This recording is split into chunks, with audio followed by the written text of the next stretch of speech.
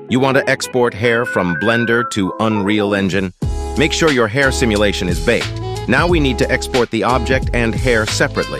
Select the object and export it as an FBX file. Make sure the armature and mesh is selected. If you have an animation, check Bake Animation.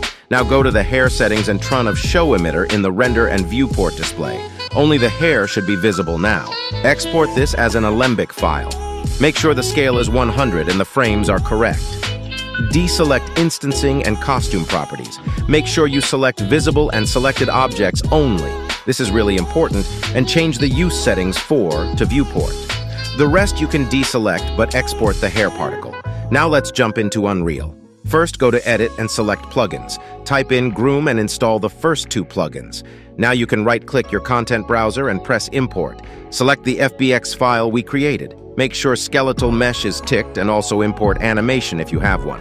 After it's imported, import the Alembic file. The Window Groom importer should pop up after selecting the file.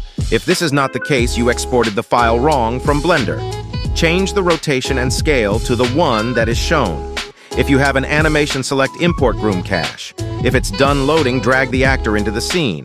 On the right side, under Actor, create a blueprint. A new window should pop up. Press Add and type in Groom. Once added, go to the right side and under Groom Asset, select the one shown. The hair is now imported already. If you want to change the look, change some settings here. For the animation, go to Groom Cache and select the _strands_cache file. Now the animation is already played in the blueprint. To see it in the normal editor, add a new level sequence. Open it and select the blueprint we created. If you press the plus button now, you can select Groom Cache.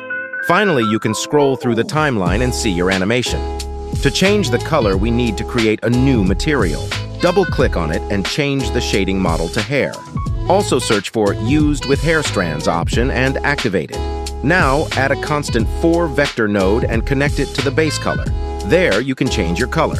In the blueprint editor of your hair, you can drag your newly created material into the material slot. You are able to change the color of your hair now.